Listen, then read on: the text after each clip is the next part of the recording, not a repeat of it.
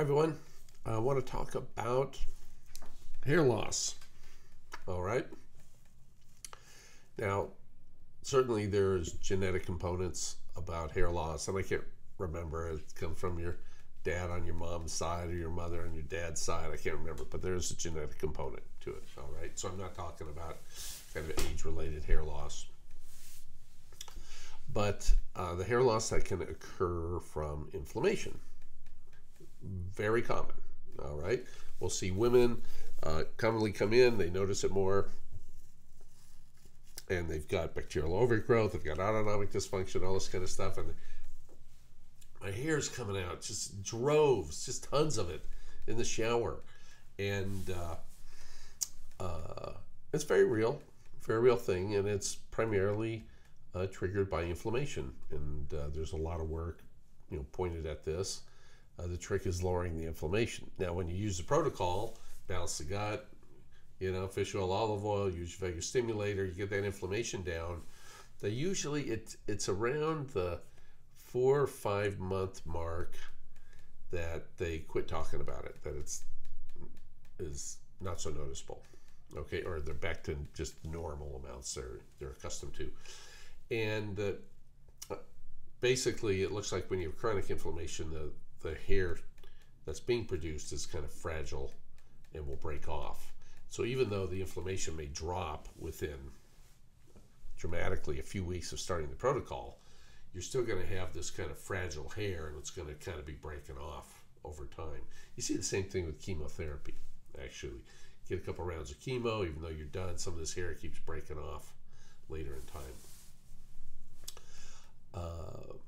And also one of the things we've noticed is if they've had a lot of hair loss and then you start the protocol, we've had a few women and a few men say, oh, when I was at my salonist or my barber, they said, did you have chemotherapy?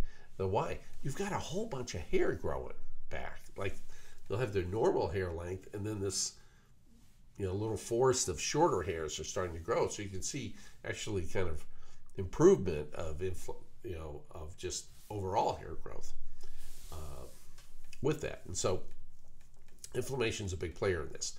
Very common thing when you get COVID, huge surge in inflammation, okay? And the gal who cuts my hair, she says, oh, I can tell. Yeah, it's like a big deal. People get COVID, they come in, their hair's falling out for months and months, and that's from the inflammatory surge that's well understood now with COVID causing that, okay? Now, of a unique nature, there are, so our term for hair loss is called alopecia. And in kids, what's very common is called alopecia areata. And you can get this in adults too, but very common in kids. It's a patch that goes bald or nearly bald. And I, for many, many years, have with kids, basically with the little kids, you can just give them some inulin and balance their gut bacteria. And in a month or two, that hair is all grown back. Okay, so it's coming, that source of inflammation very commonly is coming from the gut bacteria. Why it's round in particular, I have no idea. Okay, there are, then you can go, there's variations of that to the degree that you have hair loss. And there are some adults with alopecia totalis, which means all hair over their whole body.